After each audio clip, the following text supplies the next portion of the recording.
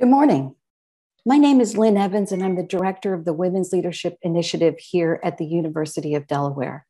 And welcome to all of you for the third in our series, Trailblazers and Changemakers. We are thrilled to bring you this series highlighting women who are truly making a difference. And although their areas of expertise and their backgrounds are quite different, there is a common thread that runs through all of their stories, and that is advocating for social justice and for change and for equity. They are all leaders, and today is no exception. If you've missed any of our past webinars, we'd invite you to go back online and listen. They are free, and they are also available for facilitated discussions. And here we have upcoming the final two webinars in this series, Fighting for Health Equity and Women Winning in Athletics. So if it's not already on your schedule, I hope that you will join us for those webinars. Before we get started, I'd like to thank our sponsors. Without them, we would not be able to bring you this series for free. We are grateful for the support of Barclays, Delaware Today, Delaware Business Times, InvestNet, and Wawa. And today, we'd like to give special thanks to our UD sponsor, PNC, with a message from Senior Vice President Rosemarie Gorman.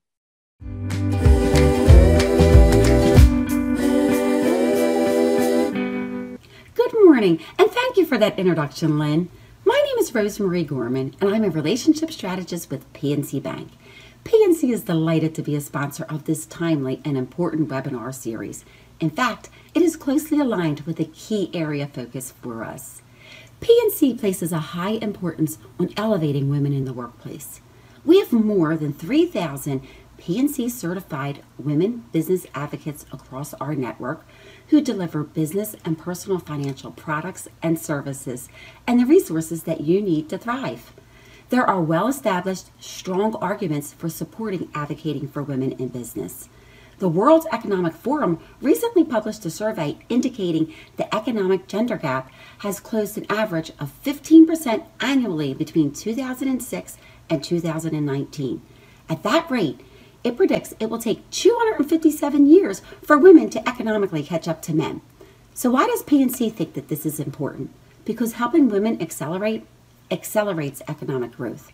Many of us know what's driving the gap. How can we help close it? Leading by example with family-friendly employee benefits and programs, by inspiring women to consider typically male-dominated roles and industries, and by enhancing access to capital. PNC is committed to financial equity for women, and we applaud the University of Delaware for presenting this series to empower women. Thank you for your time, and I now turn the program over to Lynn Evans.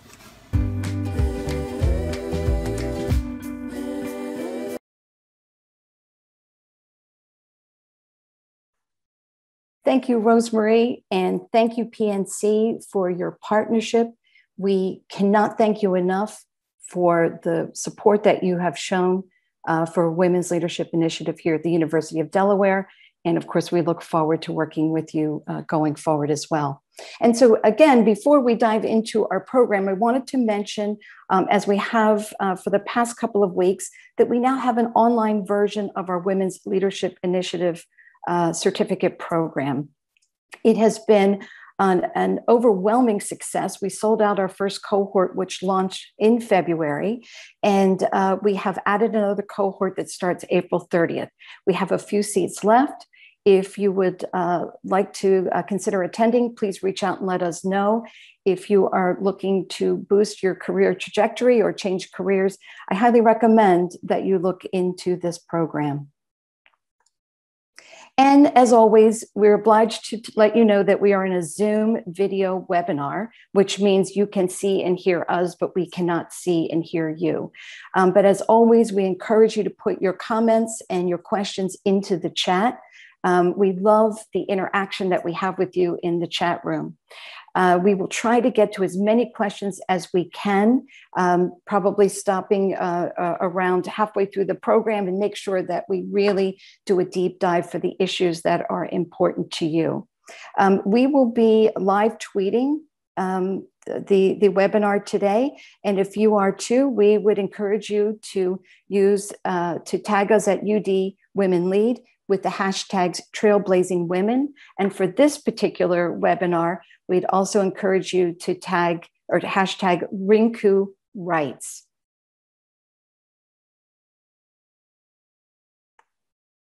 And so now I'm going to move on and introduce our speaker, Rinku Sen. As I have found out as I've read her books and done more research around the Women's March in the past few weeks and actually few months, I've learned that Rinku is a lot of things. She is a social activist. She is a researcher and organizer and thought leader on topics such as equity, gender, immigration, and race. An immigrant herself, Rinku was born in India and came to the US with her family when she was 5 years old.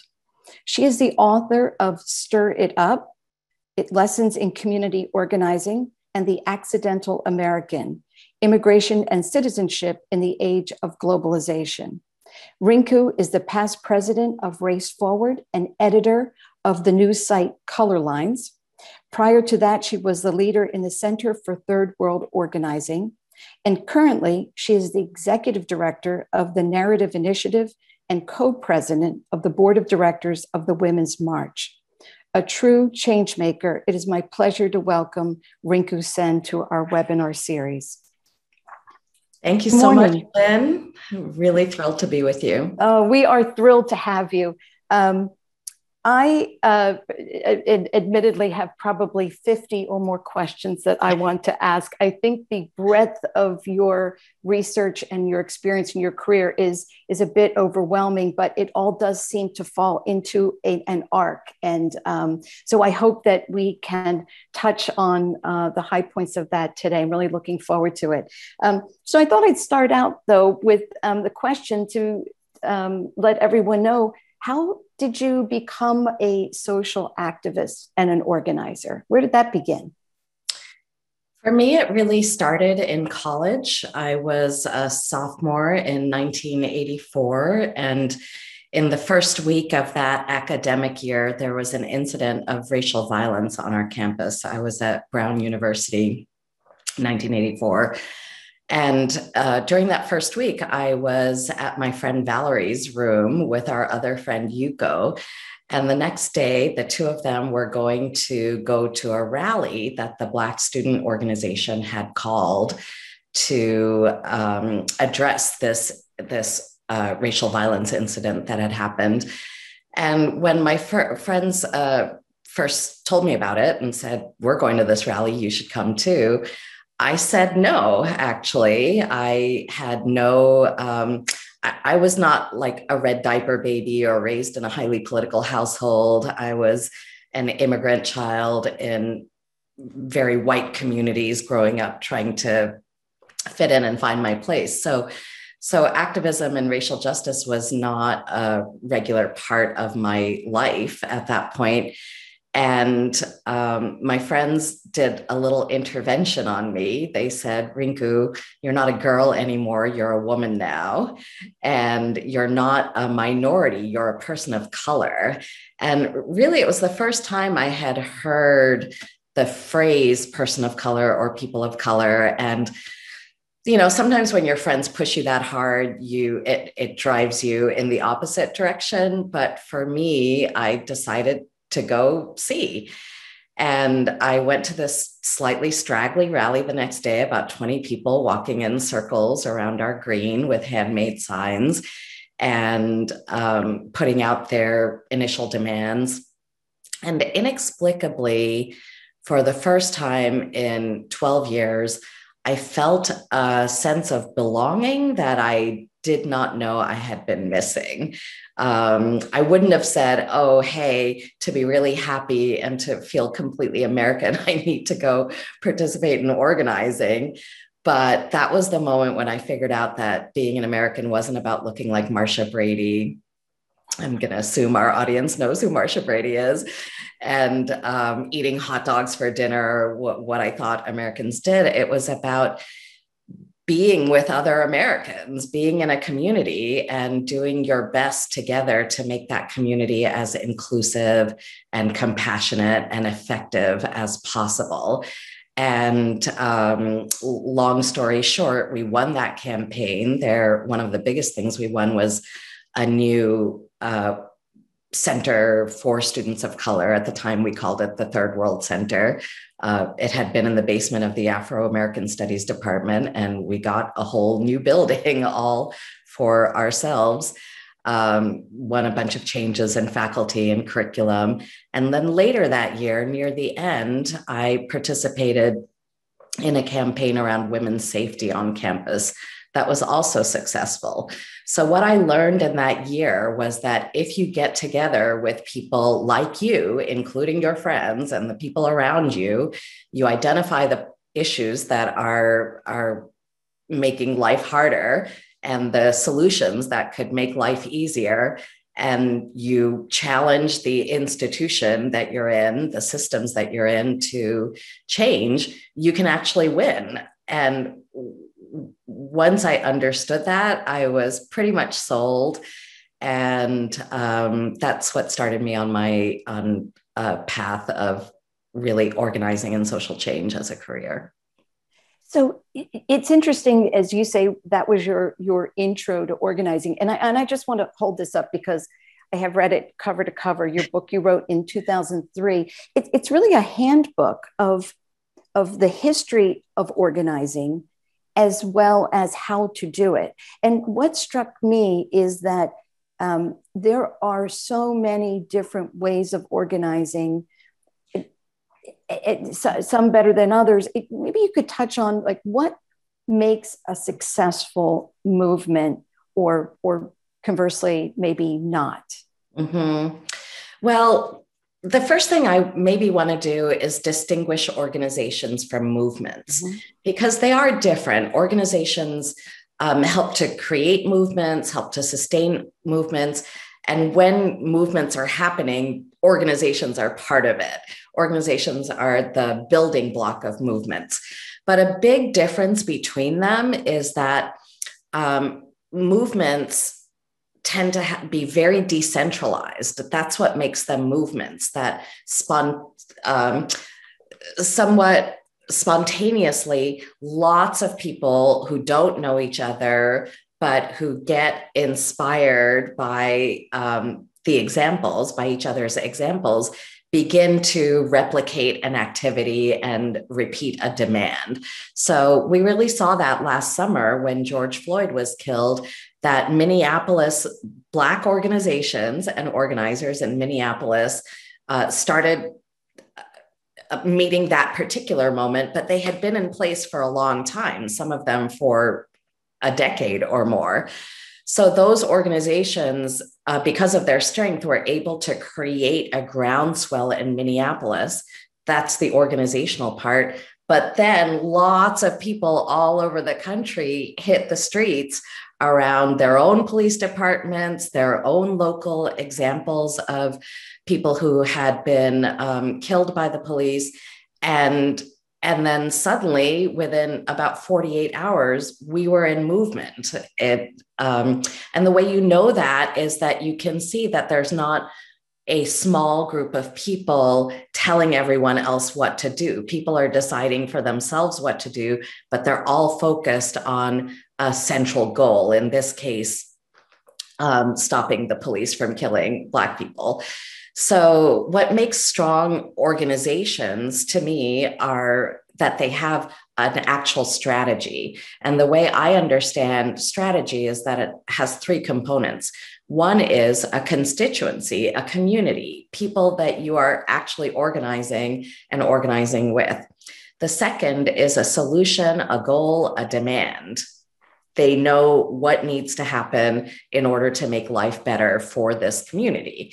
And in direct action organizations, like the kind I come out of, the third element is a clear target, someone that is in the system who can actually meet your demand, who can implement your solution, who can advance your goal. And if you have those three things plus a little money, you've got an organization, you've got members, you've got a goal, you've got a plan for for reaching your goal and for delivering that victory or that solution to your community. Those are the things that make for successful organizations. And what makes for successful movements is that there are lots of those units in action at the same time in a mass way, in such a way that the media, the systems, and the nation can't ignore it. And so you basically can't have one without the other in terms of— It's hard to have movements without any organizations. If you study the history of the civil rights movement, for example, there were so many organizations working sometimes for 50 years or more. There was an entire mutual aid network among Black people in this country that operated through churches and through Black civic organizations, Black sororities and fraternities. And, for example, 15 years before the Freedom Riders got on buses and rode through the South to help desegregate the South, CORE, the organization CORE, had run a test, a much smaller test, but Black and white riders getting on buses, riding from north to south. And without that organization and that test, that experiment, 15 years before the Freedom Riders try it again at a larger scale, you wouldn't have a peak of a civil rights movement between 1955 and 1968, say. It's the organizations that got built in the 40s and the 30s and the 20s, and some of them in 1960, that anchored that movement and that gave the movement the space, the money, the know-how, the leadership development to hit the mass moments that they trusted were coming. You can't always control the opportunity for that moment, but you can always be getting ready for it by having strong organizations. And not let that opportunity pass because you don't have that infrastructure basically Correct. in place. Exactly. So turning to the Women's March, because that is such a phenomenon and, is in our recent history, we're not going back 50 or 100 years, we saw it happen. Can you comment on that? Now that you've made me think, were there things in place that made that happen? Or what's unique about the Women's March compared to your other research? Yeah, well, the Women's March has been a completely unique experience for me entirely. Honestly, I've never been involved in something so large that so many people were involved in, and that in its short history has had such intense scrutiny from all angles, right, left, middle. And I think what is so remarkable about Women's March is it really was initially a spontaneous outpouring without, in fact, a lot of organization behind it. In fact, I'd say the organization that was very present at the beginning was actually social media. That is a form of organization. And we could say that Facebook, in fact, was the organization that grounded the call for women to march. So once that call happened, a leadership committee, board was recruited that included four co-chairs,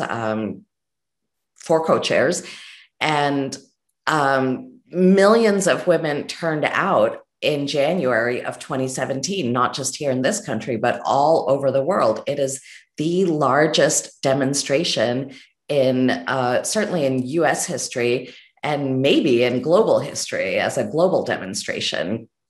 So the big challenge for Women's March was going from a mobilization where lots of people turn out for a one-time thing and turning that into organization where people would keep coming back.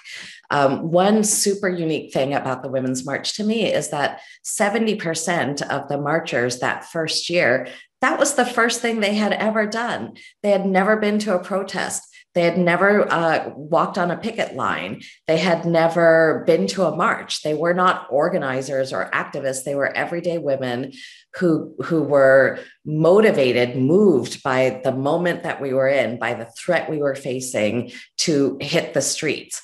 And what Women's March has worked really hard to do since then is give all those first timers an on-ramp to ongoing feminist action, and to teach some of the skills of local self-organizing and as a national organization to keep doing rapid response as things were happening that affected women all over the country. I've just been really excited by the return to feminism.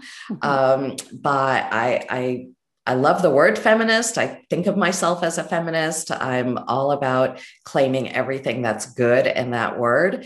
And Women's March kind of jump-started a 21st century feminist jumpstarted 21st century feminist organizing among women who had not already been doing it, which, of course, there were many who had been doing it, but Women's March allowed us to grow all of those organizations by directing hundreds of thousands of first-timers into what it means to speak out in an ongoing way, and what it means to work with your friends and neighbors to make things better.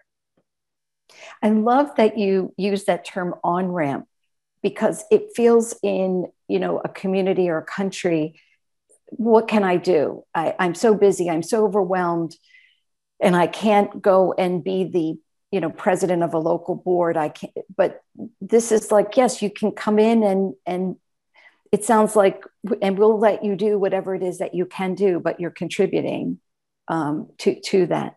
The one thing that struck me as I read more about the Women's March, back in early days of the end of 2016 and early 2017 is, and it kind of connects to your book when you talk about the identity of a march. This is encompassing all women. And we have talked about it, women's leadership, in research, we're not a monolithic group. So how do you deal with that aspect of the constituency? So communities have lots of different interests. Women, even a single woman is not a monolith. She has feelings about different things. She spends her time in different ways and with different people. Every hour of an individual woman's life is not the same. We're not doing the exact same thing hour after hour. So our lives are multidimensional. And our organizations and the issues, the way we pick our issues and design demands and solutions and changes around our issues need to be that way as well.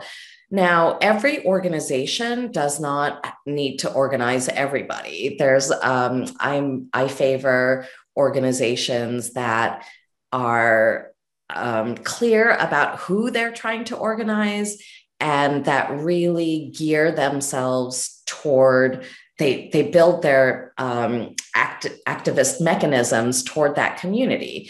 So, for example, if you're organizing women with disabilities, then you have to have different on-ramps than for women without disabilities. You have to be able to accommodate the ways in which they do their work and the issues, the way that different issues and systems are affecting them. So any organization can develop its own constituency, and some of them are going to be narrower definitions of that constituency, and some are going to be broader definitions. Women's March National is broadly defined. It's for all women in the United States who share the values of the organization and of each other. And so it's a multiracial organization, and we constantly have to be producing programs that can appeal to a broad range of women across race and class and geography. But that doesn't mean that there isn't tons of room for specific kinds of women to get together and organize with each other, because they need that focus, and they need to be able to develop an internal culture that's comfortable for those women in particular. So I think some of the other things that create identity for organizations is, what kind of tactics are you using? That signals to people what your personality is.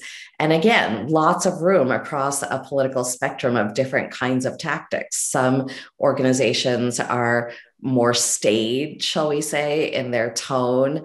They work through the legal system, or maybe they're running people for office, or they're faith-based. All of these ways of being feed and shape an organizational culture and an organizational identity. And then people start coming to you knowing, oh, these are the folks who can help us pull off a civil disobedience. That's what they do. They're willing to challenge the system in that way by disrupting it and by getting in the streets, making good trouble, as John Lewis liked to say, and they're willing to risk arrest for that.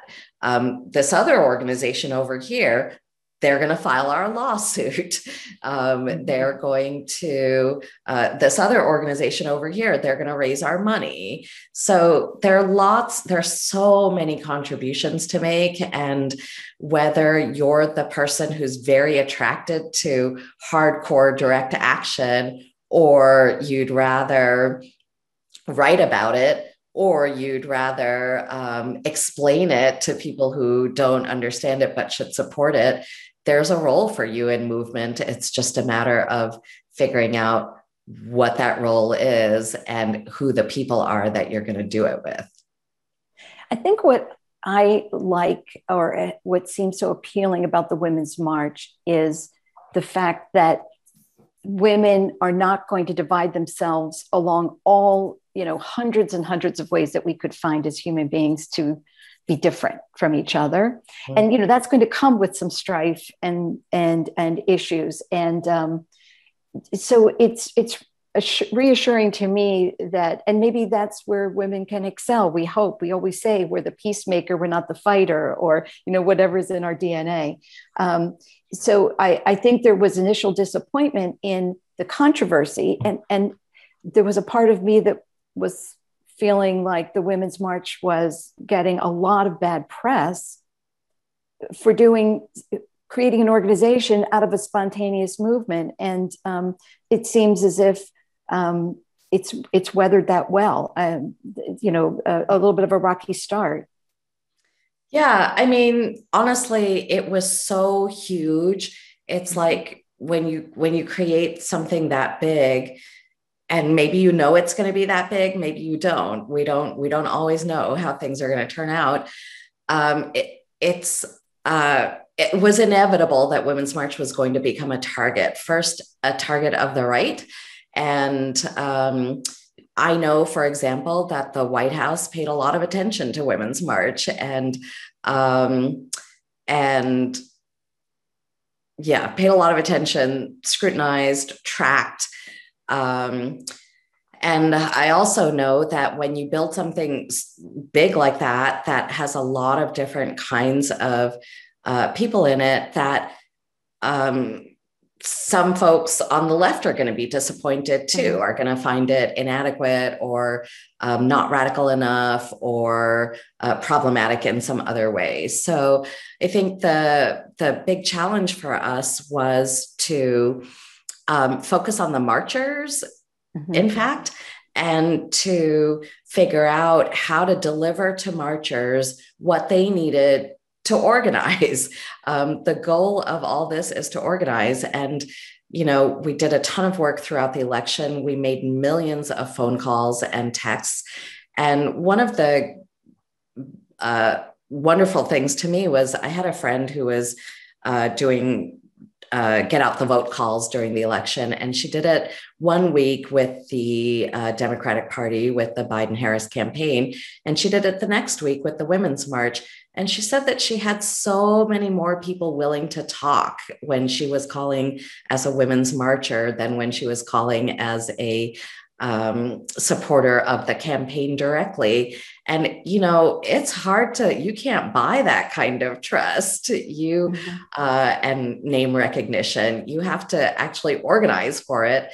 And you can't even always predict it. I don't think the founders of the Women's March knew that they were about to pull off the largest mobilization in US history. You just don't always know, but you take risks.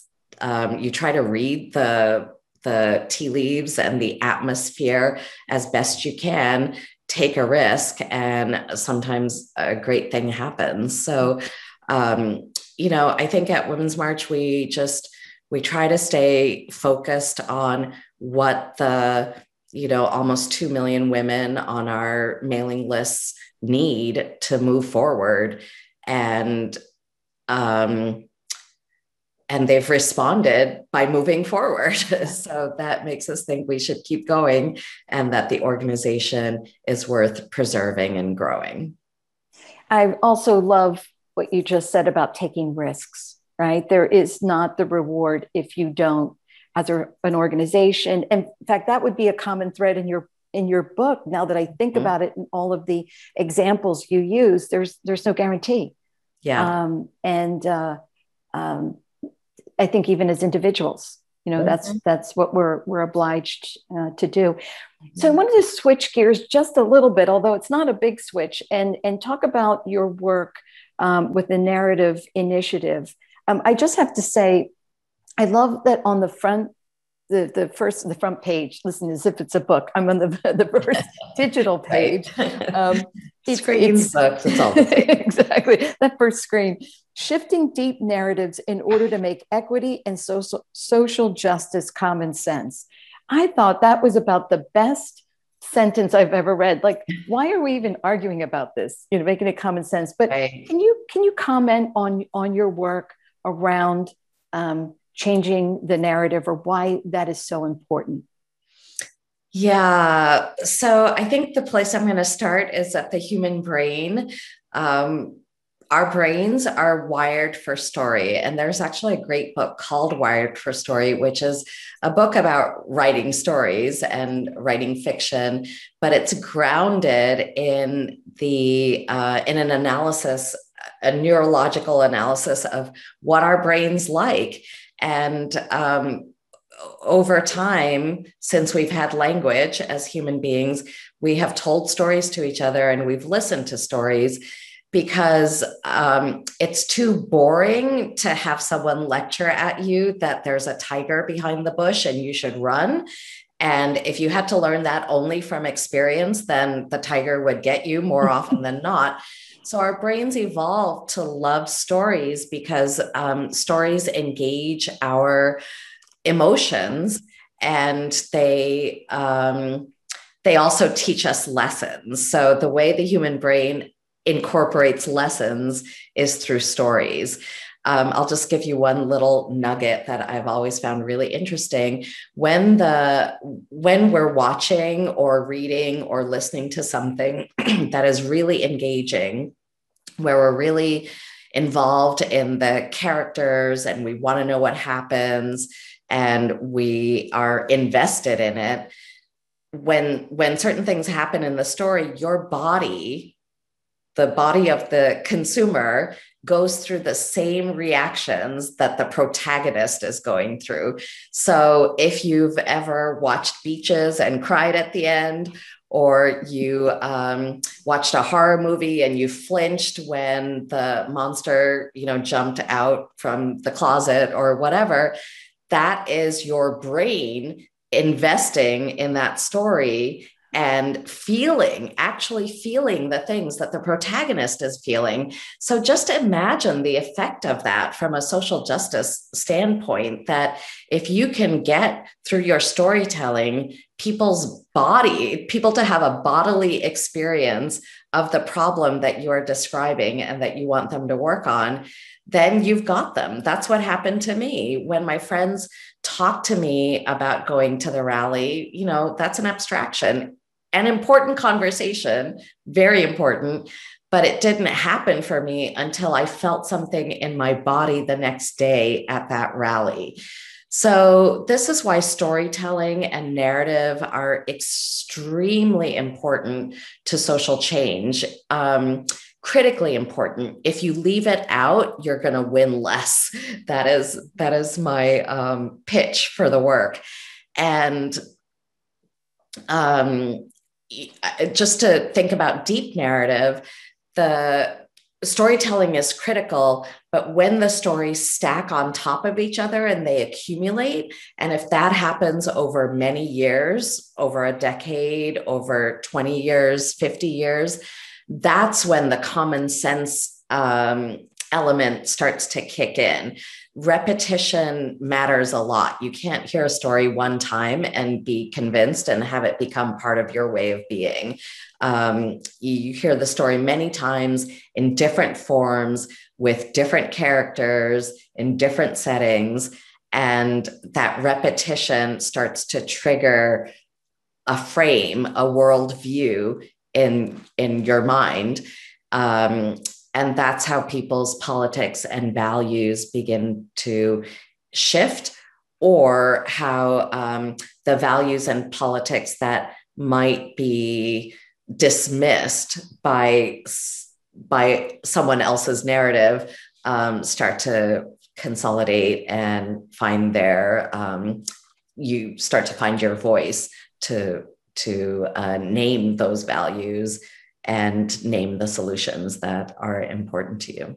So narrative is super, super, super important. And it's also really fun work. If you're a person who is a TV addict like myself, or love to read novels and you wonder how you might fit into social justice work, this is where you fit. It's in changing it's in making narratives of community and compassion and power and freedom, in this case for women, making those stories and so that people can engage them and change. Elizabeth Lesser talked about that when she was here a couple of weeks ago, of how it changes history. And one thing that you brought up that's really important, you alluded to, is the political narrative. Mm-hmm. And perhaps other times in history, it's been worse, but you talk about political sectarianism. And I'd love to hear your thoughts about that as it relates to, say, the Women's March or other organizations and this polarization that we're struggling with right now. Yeah, I think when we were talking yesterday, I was telling you about a study that had happened that showed that political polarization in the US is worse than it is in other countries. We don't just think that people who oppose our ideas have a different set of ideas. We think that they have a different morality than we do. And we're making moral judgments about based on people's political choices. And I'm not saying those moral judgments are inappropriate. Maybe they are appropriate, but we're making them in a country that has a two-party system. There's very little political space for not Republicans and not Democrats. And it's extremely winner take all. That's our political system. If you win an election, you win it all. And you don't have to share power. You don't have to build an agenda. Unlike representative democracies like European countries have, or even India, the country I come from, has. So our system forces us into camps that are very distinct because there are only two of them. And I mean, there are many more than two of them, but our system only really recognizes two of them. So that creates a level of polarization that is a little bit uncommon in the world, in fact, in large democracies. And the really interesting thing I found about that study is that it said that when we are opposed to the other side, it doesn't make us love our side anymore. So it's not like we're opposing someone else and in that opposition coming closer to each other as a group of people who oppose that the other. And what I worry about is that signals to me that our bonds are shredding throughout society, even within our own communities where we are doing our organizing and where we want to be consolidated and cohesive so that we can move forward on the enormous problems that we have to solve for ourselves. And as an organizer, I was always taught that you want to polarize. Polarization is a really critical aspect of successful campaigning because you have to present choices to people based on a value and get them to choose your way. But once you win, you have to bring the community back together again. And that's the part that I think we need to really think hard about as political people, as organizers, as change makers. What kind of polarization is necessary to put the choice in front of people? There are choices to be made. And what will we do after we win? To win or lose, how do we keep people together to fight for the next thing, the bigger thing, and to actually implement the changes that we might have won or established? Well, it's really interesting. I had not thought about the fact that it doesn't make us, tight knit around our common ideology at all. I want to take a moment now and invite Maria Lilly to join us. Maria, welcome. You've met Rinku, and just to introduce you to our audience, Maria is a senior biomedical engineer student here at the University of Delaware. She's this is where about the organizing. I love it. She's the co-executive director of UD Dance, which for those of you who don't know is the largest student philanthropy group on campus, and it supports childhood cancer. I know Maria couldn't join a call with me because she was so busy organizing this. So good for you.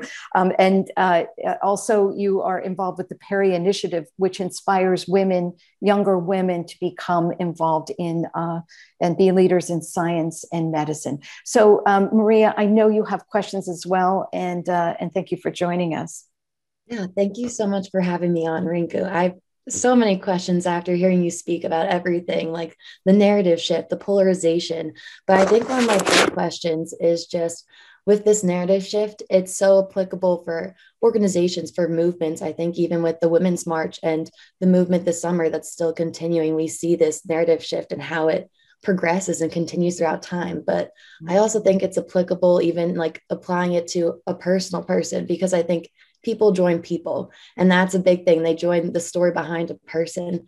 And one question I had specifically for you was just, how has your narrative changed over the time that you've been advocating for social justice? Like you talked in the beginning about a sense of belonging when you joined, but what really made you stay and continue and keep fighting? Wow, that's a really great question. Thank you so much for asking it. And I think that part of what has changed for me is figuring out what was my highest value in movement work. And I started as an organizer, but in fact, I'm not the best organizer I know. I'm good on certain parts of it and not so good on other parts of it. And after organizing for about 15 years, I took myself off to journalism school. So I got my bachelor's, I went to work, and it wasn't until more than a decade later that I really, actually, after I wrote Stir It Up, I was, that I was thinking a lot about not just what needed to happen in the movement around narrative and communications, but what I was good at and what I enjoyed doing. And I always say that there are so many roles to play in social justice work that you can find one that suits you, and it has to make you happy as well as being effective for the work itself, for the larger context. And so to me, it doesn't matter if you're a doctor, you're an artist, you're a teacher, you're a reader, you are a musician, you're a door knocker, whatever your personality is, whatever your talents are, there's something for you to do. And it's okay to try to find that thing rather than making the contributions to social change that other people tell you should be making. So go find your own path. I think that has been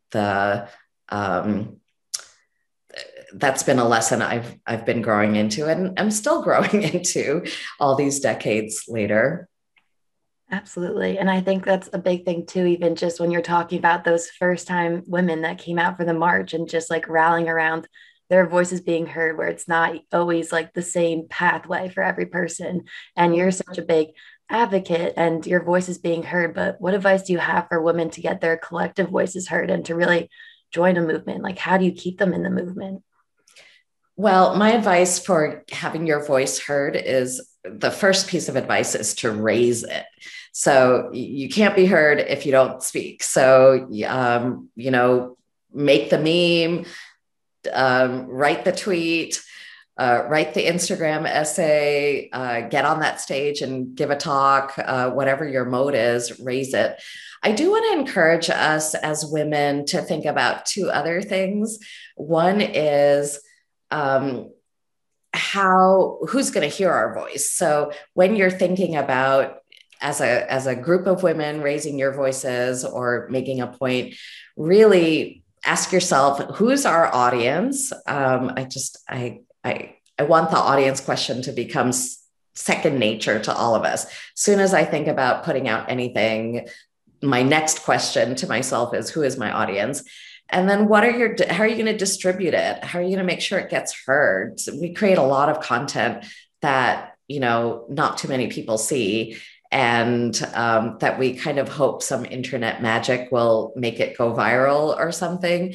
But the way to get people to see your stuff is to organize them to see your stuff. So feel free to raise your voice collectively and individually.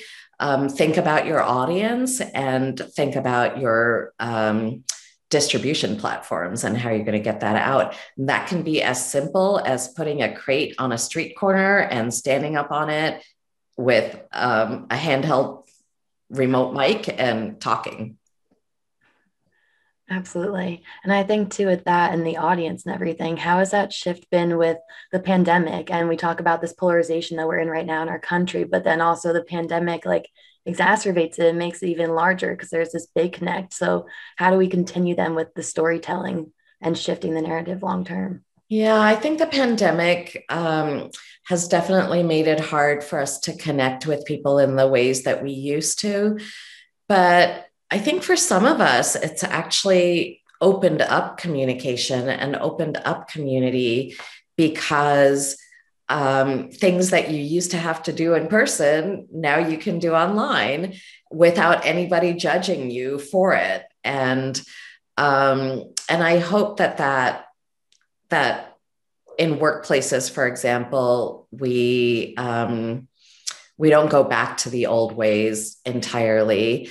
I also think that an under-recognized, it's so easy in the pandemic, where we have lost so many people, more than 500,000 people just in this country alone, it's really easy to think about all that has gone wrong. But there are some things that we would not have experienced without the pandemic. The rise and reinvention of mutual aid as a way of being and a way of taking care of each other. That's really important. Part of the reason that I think George Floyd's murder had such a big effect is because people were at home and not commuting, not working in the same way. And I just don't know that incident, of which there are dozens at least every year, would have sparked so much activism and change if we weren't in a pandemic. So I think it's important for us to turn our brains toward what did we learn from this time about each other and about being a community, and try to carry some of those lessons forward. Rinku, if I could just step in, there's a really good question coming from the chat. And this person is originally from Latvia, saying that, culturally, perhaps there's not the same level of participation or maybe more acceptance that you would find in other countries. Mm. But the question is, what do you suggest as a way of motivating people to speak up and believing they have the power to make change? I really think that in situations where silence has been the mode for whatever set of reasons, and I do think understanding the systemic reasons for that being the case in any particular place is important. It's not just that people in Latvia are different personality-wise from people in the US. There are, and I don't know a lot about the history of Latvia, but I would imagine that there were cultural policies, policies related to the press, policies related to protest that over time changed the culture and made it more quiet. So in a situation like that, one idea is that you need proof of concept that speaking out is not going to result in some terrible harm and can actually result in some good. And I know people who have been involved in global exchanges between US activists and Eastern European activists, for example, who just learned from each other about how to take a first step. So I think if you're going to encourage a community in Latvia to move politically, that you'd want to start small. You'd want to study some examples of other places in the world where people in a similar situation had taken action. And you'd, I think risk management is a real thing in activism, particularly in places where repression is the norm. So I'm never a person who says just ignore the risk. You want all of your people to assess the risk with real information in addition to their feelings, and then take the level of action they feel able to take. It might not be the same kind of action as we would see here in Austin, Texas, where I live. And that's okay. So unfortunately, we've only got a few more minutes, Rinku. That's really unfortunately. But always in the vein of ending on a high note, or what I would hope would be a high note, what has struck me as I've read your books, heard you speak, is that it seems that you are an optimist. And I think you would have to be doing this for so many years and, being able to kind of get back up. Are you optimistic about the future? What makes you feel that way in this moment? Mm-hmm. I'm always optimistic. I do think it's maybe a little bit of a personality thing. And I also really, really appreciate the pessimists and cynics around me. They're extremely important too for reality checks, if nothing else. I always feel better when I'm with people who are fighting, and someone is always fighting. So making sure you know who those people are and where those stories live, where they're getting told. For me, people don't even always have to win for me to be optimistic. The fact that they're fighting is enough, because I know from history that that fighting helps. Even if you don't win this time, there's somebody 15 years from now that's going to take the lessons from your fight under a slightly different set of conditions that you helped create by fighting. And they're going to get it done. So I don't feel responsible for everything. That helps me take some pressure off myself. And I try to feed myself regularly with the stories and experiences and images of people who are fighting. That's a great note to end on. I love the idea of whatever we're doing now. We might not see the result of it right away, but we're laying the groundwork and surrounding ourselves, with people who feel the same. Rinku, thank you so much for your time and your insights and perspective. And thank you for the work that you continue to do and for being our guest here. Sincerely appreciate it. And just as a reminder to everyone on the webinar, we will be sending out information on a lot of the materials that were mentioned. There are questions about research, Rinku's books, so we will be sure to send that out. And if you can, please join us on April 23rd and on May 7th. We would love to see you back here. And lastly, but certainly not least, thank you to our sponsors. Thank you all for attending, and hope to see you soon. Have a great weekend. Take care. Bye-bye.